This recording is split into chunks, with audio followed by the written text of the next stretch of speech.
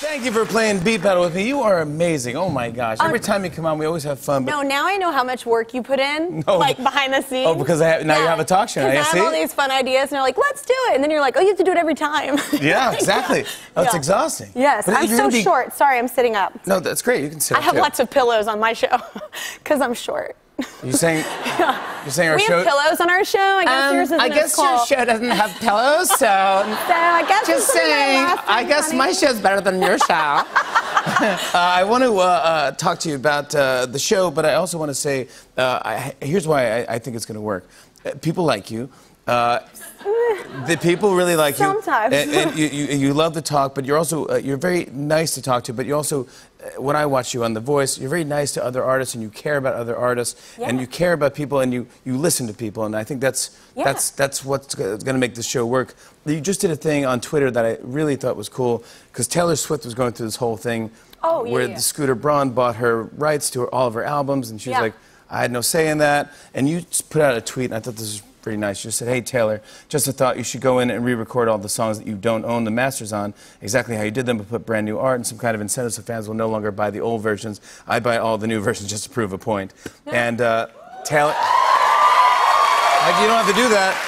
And I heard that Taylor Swift is actually doing that. Yeah, no, she ended up doing. We saw each other actually after I did that, and everybody thinks I was trying. I wasn't really trying to defend or offend anyone. It was more of like Reba told me she did that. Like that was it. Oh, really? That was all. She told me she did that. She wanted to own her masters, and I was like, well, if it's that important to you, like, find a way. So, and she recut all her music and did the same musician, same everything. Reba and did this. That's where I got the idea. Yeah. Well, so, but I mean, Taylor's like the artist, like she's been writing since she was a little girl, right? So it's like kind of her diary, so I get why she'd want to. I don't really care about owning my masters, you know. I'm just like, whatever, I'm going to sing them until I'm dead, it's fine. It'll be fine. And then somebody can make money off of it, I don't care. But hers is more like I write like half, a little more than half my stuff, and hers is 100% of it, so that's her. So I can see how it would matter. Well, good for you for sticking up to her, that's pretty cool. Yeah, no, I stick up for everybody. Hopefully they'll be there for me when I need it, so. The Voice, really quickly, how is our pal Blake doing? Oh, he's great. Honestly, he's fun to work with, y'all, because it's I've never worked with Gwen on this show, and she really ropes the cowboy in. Like, he's nice. Oh, what? It is funny to watch she'll like, Blakey, I want this one, and he'll not fight as hard. What? It's so fun. Oh my gosh, Blakey. It's like, I know, she says Blakey, and I'm dying. That's hilarious. Yeah. Let's talk about the show, the Kelly Clarkson show. Yes, Last time we were here, we were talking about, because the idea was in the air. Works, yeah. And now it's happening. Yeah, tomorrow. And I love it. And you have your band there? My band from the road, yep. My band. So your band is your house band? Yeah. That's the best. Yes. And you sing a song every show? Yes. It was like, well, it started out because we've been doing it on tour for years. Like, I mean, over a decade. And I thought, well, we'll just incorporate it in the show. It'll make me more comfortable, like, right when the show starts. And does the band know everything? Because, I mean, I have a superhuman group. I do, too. I've never met any people like these. And you know what I think? Why? I mean, obviously. And my band also knows every song in, like, 3 keys. Because it depends on the time of month.